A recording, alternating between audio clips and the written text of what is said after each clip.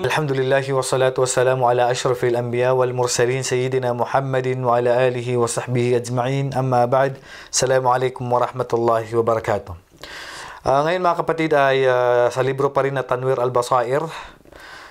Ano nga ba ang ibig sabihin ng malaking kasalanan? Ta'rif al-Kaba'ir. Ano nga ba ang kahulugan ng malaking kasalanan?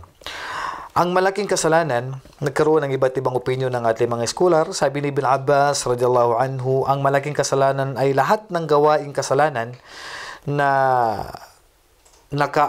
nakaabang sa kanya, kaakibat nito ay impyerno, galit ng Allah o sumpa ng Allah o kaparusahan.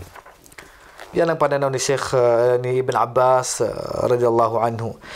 Pero ayon sa pananaw ng ibang scholar, may iba't iba silang pananaw. Pero kung titingnan natin, ito ang pinili ng librong ito. Pinaliwanag ni Sheikh Salih Fauzan. Sabi ni Sheikh al-Islam Ibn Taymiyyah, ang malaking kasalanan, ito po yung ma fihi haddun, kung saan ito ay may kapalit na kaparusahan. May kaakibat na kaparusahan na banggit sa mundo. May parusang naghihintay sa kanya dito sa mundo. Aw wa'idun, at may naghihintay sa kanya sa kabilang buhay na nabanggit sa kanya ang impyerno. Aw la'nun, at may sumpa sa kanya na naghihintay sa kasalanan ito. Aw nafyul iman, o kaya ay napapawala ang kanyang pananampalataya.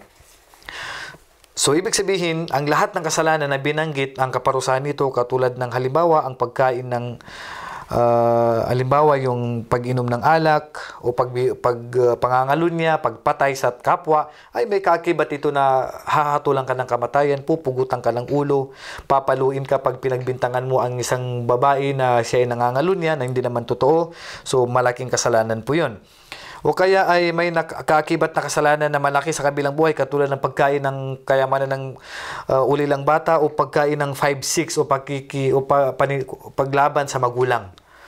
So yan po ang mga malalaking kasalanan. O may sinabi na la'anallahu man la'ana walidayhi, sinusumpa ng Allah ang sinumang isinumpa ang kanyang magulang.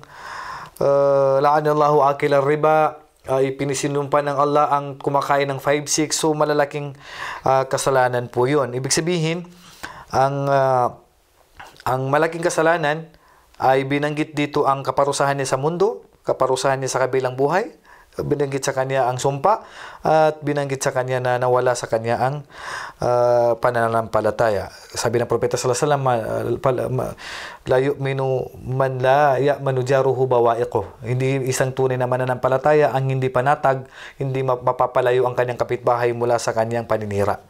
So yan po ang malaking kasalanan, ay katulad ng binanggit ni Sheikh al-Islam Ibn Taymiyyah. Wasallahu ala nabiyina Muhammadin wa ala alihi wa sahbihi ajma'in. Assalamualaikum warahmatullahi wabarakatuh.